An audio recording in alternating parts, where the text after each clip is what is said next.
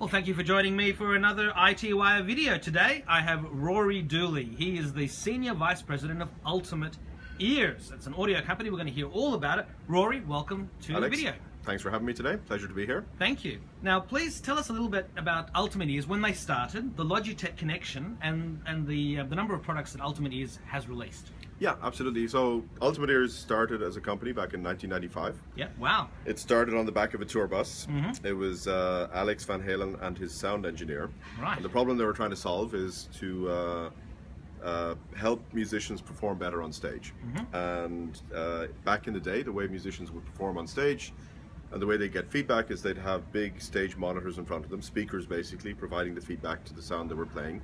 And they'd use that feedback to keep in rhythm, to stay in tune, and to be with the rest of the band. The challenge with that is there would be lots of these monitors on the stage. It would force the musician to be in a fixed location on the stage. Don't move from this location, otherwise you lose the feedback.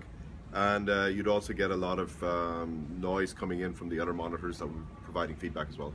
So what they did is they took that technology of the stage monitor, shrunk it down into an earphone, a custom fitted earphone designed specifically for the musician's ear, and made custom fitted earphones to provide exactly that same feedback, but as a consequence freed the musician up from a fixed location on the stage and enabled them to get the exact feedback and type of feedback they wanted, and thirdly actually protect their ears. One of the biggest assets a musician has is their ears, and so having ears that can hear effectively and well was really important as well. So that was the origins of the company. So really originated in the music industry, providing a real solution, and as we like to say, transforming how musicians performed on stage. Yeah, so a real heritage there. A real heritage, and as you know, from '95 to today, one of the things we can say has definitely shifted is back in the day in 1995, you know, the last millennium, a long time ago now. Yeah, Walkmans were still around. Yeah, that's right. and music and musicians, most of their money was made from recordings. Yeah. And as we fast forward to 2015, most of the money in the music industry today is in performance. So performance has become a much more important thing, touring, and making money from recordings is becoming more and more difficult, as you know. So that's where Ultimate Ears came from, strong heritage in the music industry. In 2008, Logitech bought the company, and Logitech bought the company because Logitech has been in the audio business itself for a long time. Yeah. Especially around the computer space, but wanted a more authentic music brand. Well, a premium brand. Premium brand and going beyond the computer as well. Yeah. And now, in all I've not to say Logitech's not a premium brand. I mean, an even more premium. And even more premium. more specifically, a specific audio brand. Yeah. Independent of premiumness or otherwise, we're really a specific audio brand. And you know, in that time, we still have the custom business down in Southern California in Irvine, where it started. And Ultimate Ears still provides the in-ear monitors to around 70% of the world's touring musicians today. But we've taken the Ultimate Ears brand and we've developed a line of consumer products over the last couple of years. And we have 3 consumer products in market today, including the new product that we're talking about today. And we'll have a limited lineup of really exceptional products is what we intend with the Ultimate Ears brand. Right, which makes sense, you know, keep people happy with a focused range. Yeah, a few great things. Yeah, exactly. Yeah. So please show us the latest UE Megaboom. And, and so in showing the UE Megaboom, and I'll show the UE Boom at the same time. And so one of the things I want to say and convey to your viewers and your audience is, you know, when we designed the UE Boom, we designed it with a very specific point of view. And the specific point of view is the music is changing, the way people consume music is changing, and we come from an era where we had physical devices to play the music. We had cassette decks, we had turntables, some of us, we had CD players and amplifiers, and we also had a physical music collection, which could be cassettes, CDs. And the real geeks had reel-to-reels. Reel-to-reels as well in the day, exactly. There were wire recorders, but they were it's a long time. So what's changed? Actually, these look like wax cylinders, you know. Yeah, they could be. You could take them that level, but so and the speakers were always the peripheral devices to this music ecosystem. And in the last several years, things have gone more into the cloud. Streaming services exist. So your physical collection has disappeared. The physical devices to play back the music have mostly disappeared as well. one of the last physical things left in the ecosystem will be the speaker. We wanted a speaker that would be proud to be in the center of the room, which the boom is. We wanted a speaker that would live out in the world and would take the rough and tumble, the knocks in life. So you can do this to UE Boom. You're not going to see that on camera, but I just dropped it on the ground. Yeah, well, you can hear it. Yep. And the key point was something sits in the middle, proud to be in the middle, designed with this idea of 360-degree sound, so the sound emanates evenly in all directions. And that was a key part of the design philosophy of UE Boom. And it sounds like you wanted a bigger boom. And so so we really, so what this design did is it not just achieved great commercial success for us, so it's done really, really well in market. It's also won 3 of the most prestigious design awards you can win: the Red Dot Award, the IF Award, and the ITSA Award. So we really have a great design that's been recognized critically and commercially, the Triple Crown of Design Awards. We wanted to amplify that with the new product, the UE Megaboom, which we've done. So it's taken what we have with Boom, and it's pushed a number of things to the next level. Not just the sound. The sound is amazing on the UE Megaboom. Is it twice the sound? Is it? It's twice the sound, but in how you define sound. So because there's more, one of the challenges with sound is it's the physics of moving air. So that's one of the key things about sound. The more air you can move, the better job you can do at rendering the low range frequencies specifically. So more of the low end, more bass, louder sound as well, but extremely well balanced across all the frequency range as well, which we were able to do with UE Boom also. Then a few areas where we pushed the limits as well in terms of what we have that's different to UE Boom. So one of the things is we were able to make this completely waterproof as opposed to water resistant.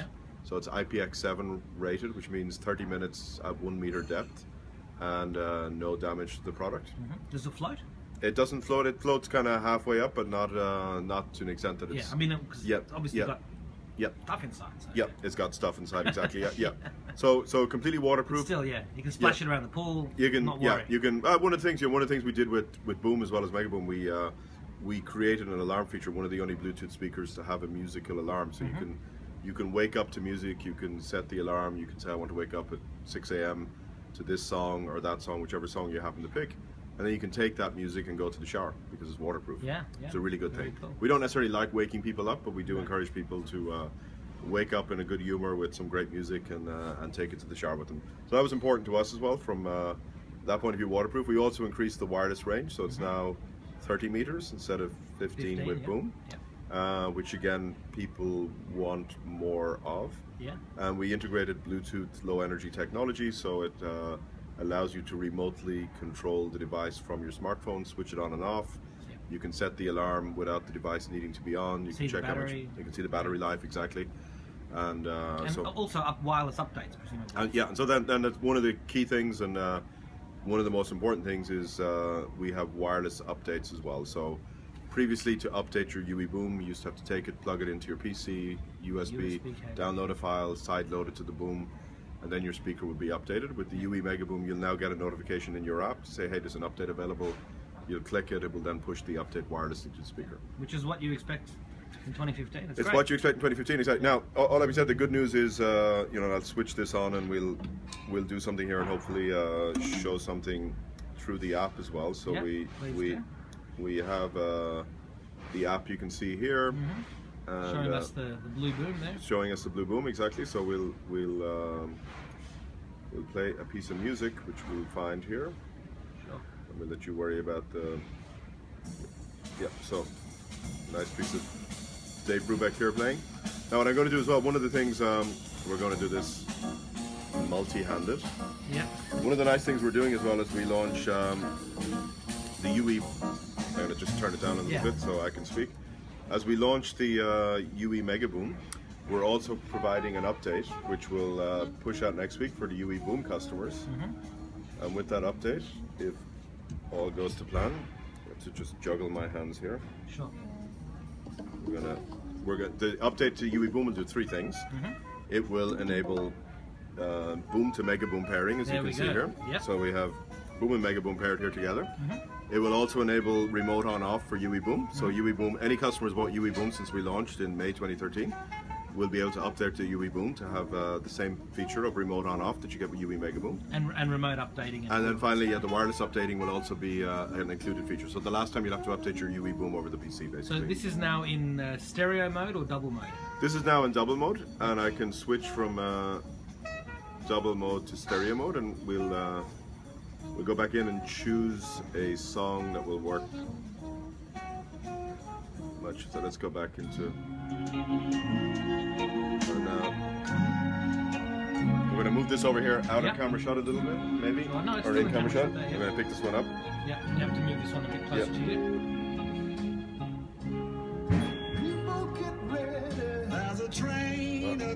We have a demo effect problem here, so. Sure, but otherwise, yeah. Stereo mode or double mode? Yeah, stereo mode or double mode, so it's up to you to choose which one you want to choose. Sure. Yeah. Oh, we'll probably pause it for the time being, the audio. Yeah. But then, well, my next question is, which do you prefer? Doubling the sound or stereo sound? It's really horses for course. I think if you're in a space, you want to have more music in the space. Double it. Double it is clearly a great thing. If you're kind of on your own and you want to kick back and enjoy some wide separation of the sound, then stereo mode is a great mode to be in as well. Well, and it's nice to be able to have that capability. I mean, I've seen it on some other speakers, but it's still relatively new for most. Yeah, absolutely. It's still a new feature. Absolutely. Yeah. So everybody seems to be offering Bluetooth speakers today. There's a glut of them. What's your comment on that, especially the really cheap ones? I mean, is it simply a case of you get what you pay for, or do you think there's going to be some consolidation soon, or there's lots of, or is this going to be sort of flooded for a long time yet, and people just need to discern for themselves which is quality and which is crap? I mean, it's clearly there's it's a big market there today. It's become something that people are familiar with, they're comfortable with.